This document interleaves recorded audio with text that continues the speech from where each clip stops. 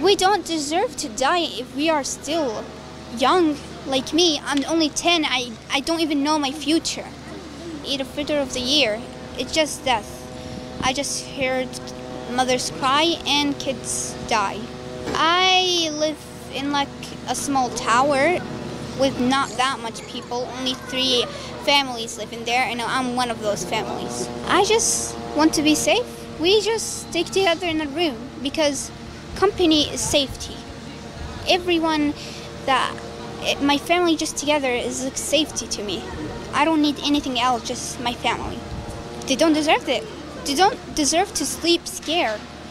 Me and my family, when we hear some missiles at night, my mom just put us a mattress in the hallway and let us sleep there so she can keep us safe. But still, we don't deserve to die if we are still young. Like me, I'm only 10. I don't even know my future. Every second, every minute, every hour is a future. But you're killing that minute and second and hour. You're ruining them.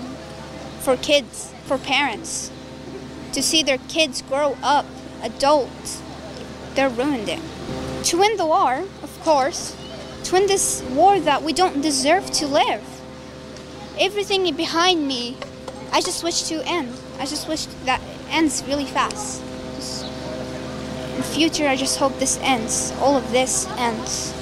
To stop giving weapons to the occupiers. They're using the weapons for bad, not for good. See, every day I see a kid die or a mother die or a dad dies just because they use those weapons for bad. The occupiers does not use those weapons for good. So stop selling them weapons until they stop. If I lived in peace, I will always be happy. I will always smile. But if I live like this, a horrible life that I can't even imagine other kids living without homes, I can't imagine mine being better. I have a home and I have a family. That's the best I can do. Some kids don't even have a family. Some kids don't even have a home.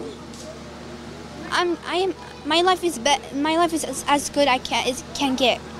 Other kids can get better, but I just care my life is this better.